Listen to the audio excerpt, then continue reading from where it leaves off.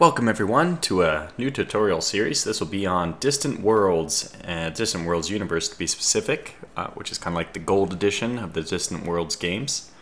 This is one of my favorite games of all times, so in this episode I'm just going to walk you through how to start a new game for beginners.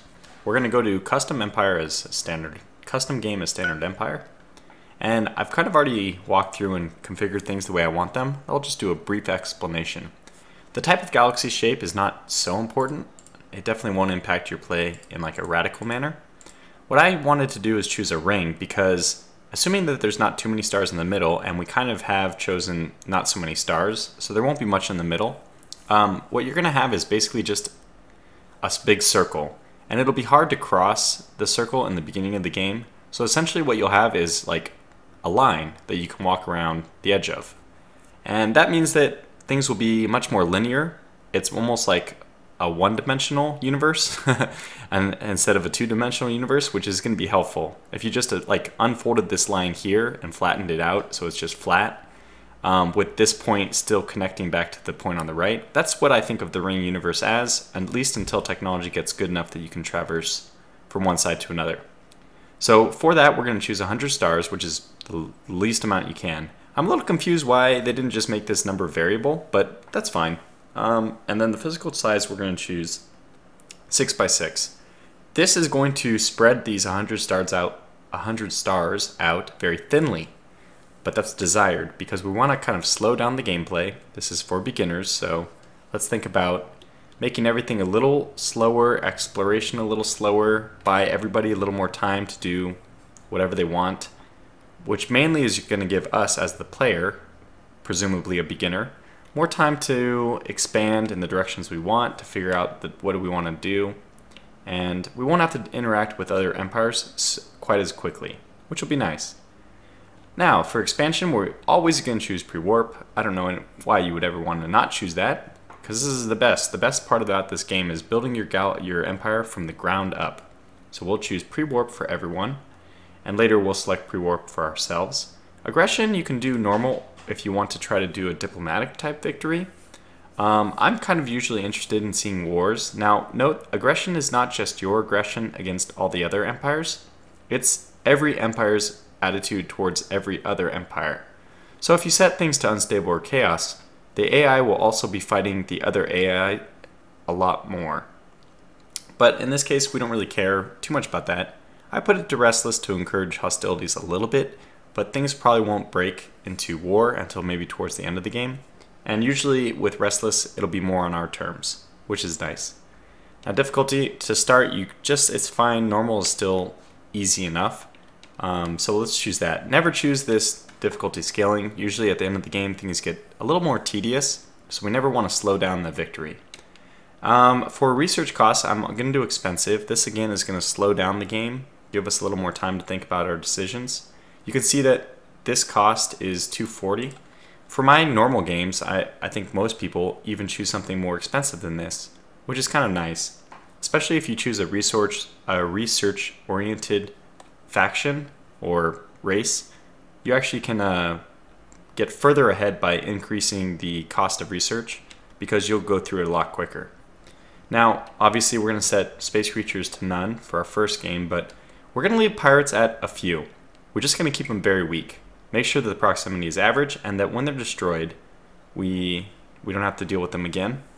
But we do want them in the beginning of the game because there are some good things about pirates. They're not just a total nuisance. You can almost think of them as, if you know the analogy, city-states in Civilization games. Civilization 5 is the one I'm thinking of.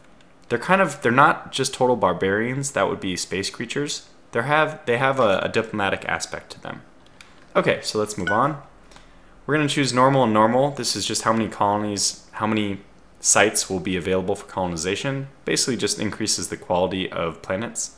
And this is how many other independent colonies will exist that don't have any empire that they belong to. So they're just independent colonies. And these are nice because we can capture them to, further snowball ahead, or hopefully assuming that we're doing well. Now, colony influences range is something which I play with constantly. I haven't settled on a good amount. What we'll do for this beginner game is just leave it right at its default. But I'll discuss this more at another time. I think it's very interesting. But for now, let's just choose exactly what they recommend. And this is the dynamic of choosing the 100 stars and the 6x6. That means the stars are going to be really spread out. But colonization range, we're going to keep at only 1.7, which means that no empire is going to be able to expand too far from their starting area. But things will be spread out far enough that their starting area won't be that many stars to begin with. So this is just going to make it so that people can't jump all the way right next to you right away. You won't be able to do that to them either.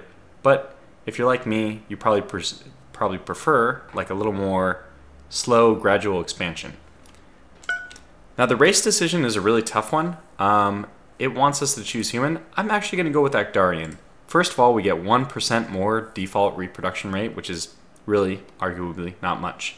We lose a little bit in research. I think humans have, if I go back to them, 15? They do. And they have better spies, which are two great things. However, the two things that I want that the humans don't have is the Actarians have this wonderful technology, the turbo thrusters, which are superb main engines. I mean, the best in the game.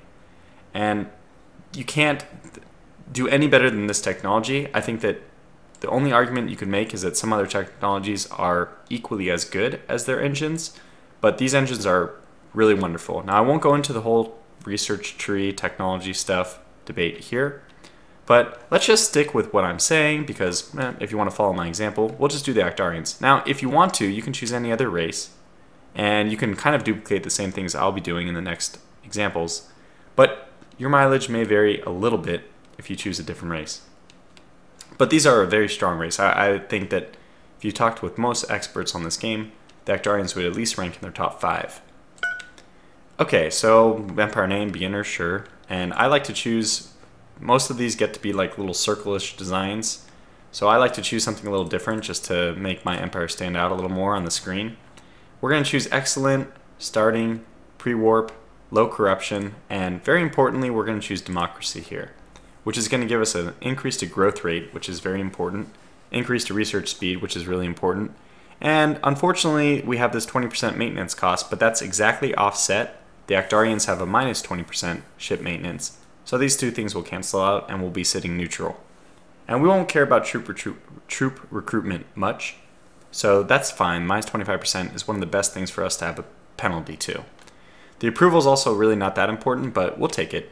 And corruption, since we set it low, isn't too big of a deal, but it'll further reduce whatever low corruption there is. Now, importantly, we want to make sure that we start not at the core and not in the void, but on the rim.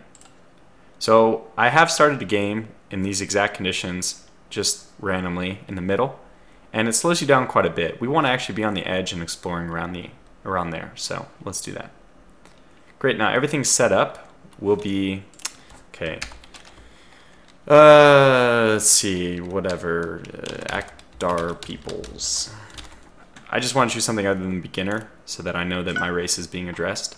And I think a good number of empires for this small map condition is 5. You could probably even do 4. In fact, no, let's leave it at 5. Let's leave it at 5 because we didn't do that many pirates. So let's do 5 and go on to victory conditions. Just auto-generate them, it's okay. You can later fool around with these more advanced options, but let's also deselect everything on this screen. What that means is we leave all victory conditions unchecked for sandbox mode. This is basically open play. So our victory condition is just going to be learning the game. So we do all those things, we turn off all the story modes, and the only thing that you could leave on if you want here is tech trading. But let's go into tech trading in a later example and just start this time focusing on our own empire and not as much on diplomacy. Okay, so now I'm going to call this episode to a close, and the next one we'll jump into our actual game, how to do the very first like 10 minutes of a new game start. As for this one, thanks for watching.